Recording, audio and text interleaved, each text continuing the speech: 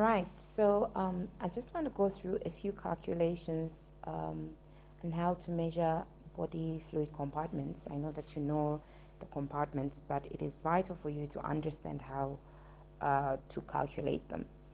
So the first thing I'm going to say is that in reference to a 70 kg physiological man, we see that the total body water in this individual will be a 60% of the weight.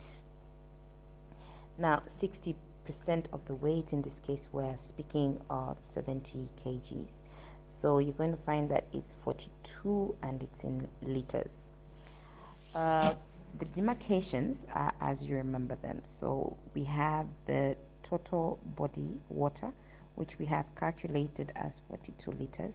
And this is as ECF, demarcated as ECF and ICF, which is intracellular fluid. Now, this demarcation is such that in the ICF, 20%, now 20% of what? 20% of the weight is actually ICF, ECF actually, I beg your pardon, 40%. 40% is intracellular, whilst 20% of the weight is ICF. So what am I talking about? 20% of, in this case, 70, whilst this side is 40% of 70. So this side, you're going to find that it's about 14 liters, and this side is about 28 liters. But fraction-wise, you see that a third of the total body water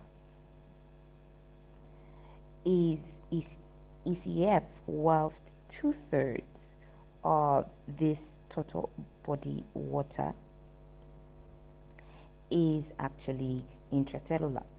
So 1/3 of 42 still give you 14, whilst 2/3 of 42 will give you 28 liters, which is what we found earlier.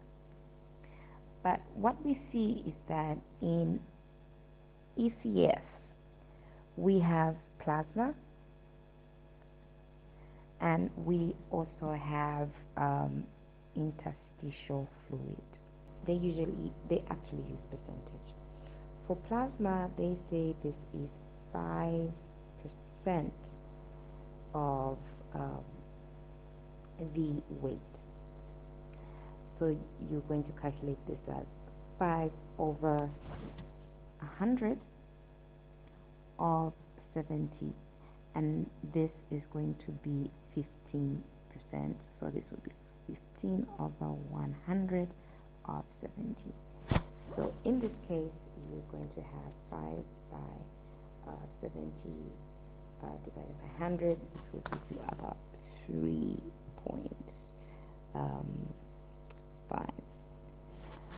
Whilst this side is going to have 15 divided by 100.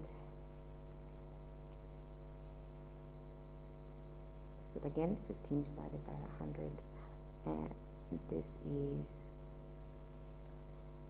15 divided by 100 multiplied by 70, which is about 10.5. So you see that they use values that are close to this one. Which one do I want you to use in class, or for the sake of examinations, please use the one on top. Okay, having said that, how do you calculate?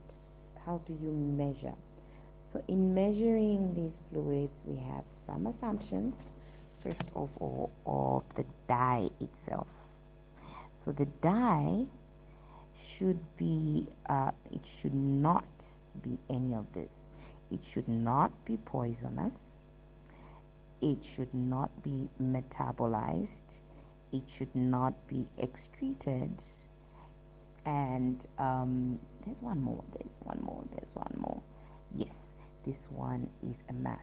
It should only stay in the desired compartment. So let's go back. compartments are the one that you mostly interact with is plasma. This has a connection with the interstitium. So the interstitium and the plasma are connected by, yes, the capillary membrane. So capillary membranes are not as, sort of protective. So there's a lot of interaction that may occur between these two. But between the interstitium and the intracellular fluid, you actually have the plasma membrane, which is not very permeable. So the idea is you have to get a dye that will stay only in the plasma if you want to measure the plasma compartment. If you want to measure the extracellular, it has to go into the plasma as well as the ICS. That way you're going to get ISF, interstitium. That way you're going to get the extracellular fluid.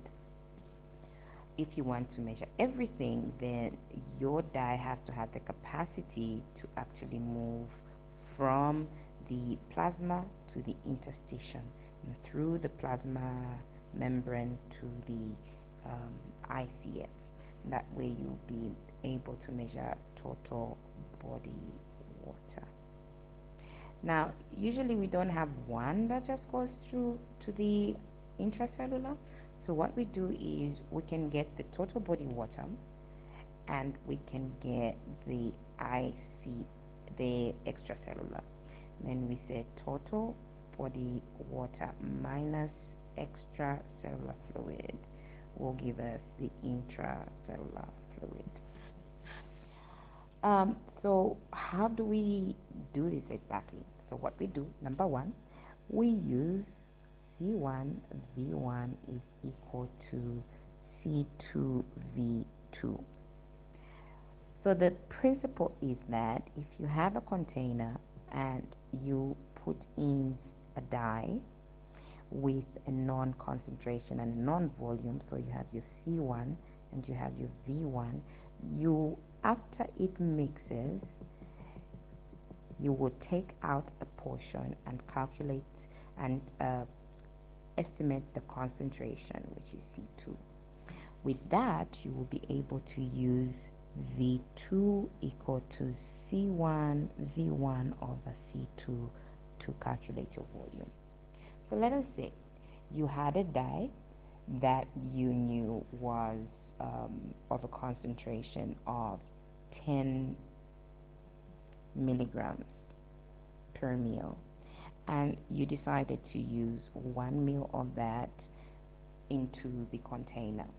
After mixing, you get out and you estimate the concentration to be 0.01 milligrams per ml. Then you could calculate this and say V2 is going to equal 10 milligrams per ml times 1 over 0.01 milligrams per ml. Let me just erase this. So again, I was saying you're going to have V2 equal to C1 times V1 over C2. So it's going to be C1 was 10 milligrams per ml. You're going to multiply that by 1 ml, and then you're going to divide this by 0.01 milligrams per ml. So these are going to cancel. Then you're going to have something like 1,000 mils, which is the same as 1 liter. So basically, that is what you do. So in what we had earlier, we have in the plasma, the only one that can go in there is Evans blue. So once you put Evans blue into this into plasma, it will stay in the plasma. That way, as long as you know what your C1 and your V1 is and you estimate what your C2 is, you can calculate how much plasma you have. Okay, um, so that is the first one. The second one is one that goes into the plasma, but it has the ability to go into the interstitium. So this one is known as bromine. So with bromine, you're able to calculate. Then after you get your C2 will be representative of all the fluid from the plasma to the interstitium. So this is the ECF. So you're able to calculate the extracellular fluid. Though some literature has said that bromine may have some accidental cellular distribution, but it can be used to measure ECF. What can you use to measure everything? So there is one that can go past, see if we can use this, yes, past the membrane into the cells. And this one is known as the tritium oxide. So it can go everywhere.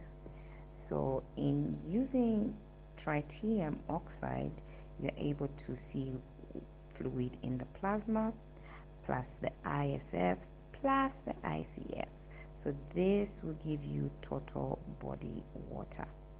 So from here, in order for you to see what's going on only in the intracellular, you can say TBW, which is this one, and you subtract what you found in the ECF.